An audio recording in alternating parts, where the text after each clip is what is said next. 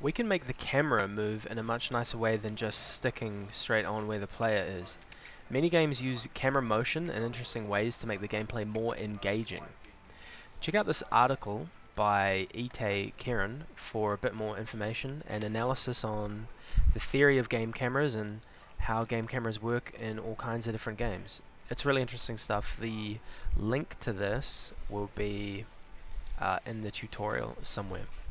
What we're going to try to do is make our camera a new object rather than on the player. We're going to make a new object for the camera, and this object will follow the camera around, and it'll be a physics smoothing camera movement.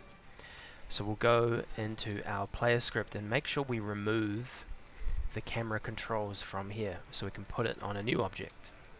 So we want to go to our constantly loop in the player controls, get rid of center camera on myself. Okay, now we can go and make a new object just for this. So what could we use? We could use a little heart here. Let's put that in the UI layer. You might want to make a new layer for this above everything else.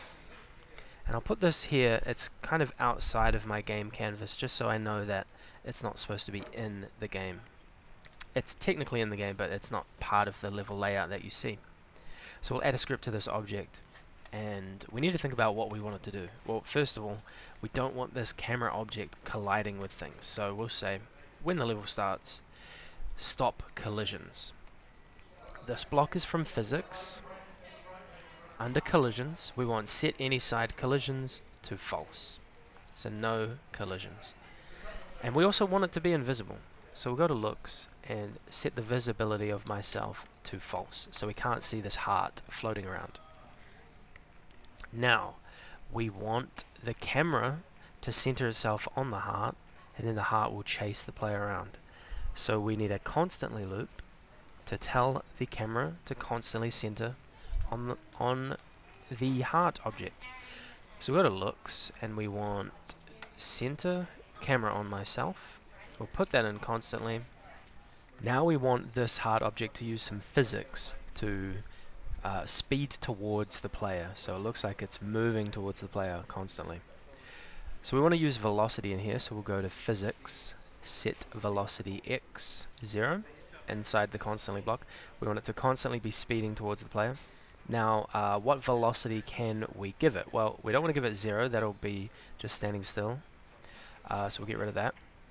We can figure out what the distance between the heart and the player is. We can say position of player minus position of heart. So let's say the player's at 200, the heart's at 0. If we get the difference between those two positions, we get 200, and that'll give it 200 velocity. So let's try that. We want to have a subtraction block to get the difference between those two positions. And then we want to go to transform and grab X position of myself. We'll duplicate our X position on myself block. One of these, this one here, is going to be X position of the player.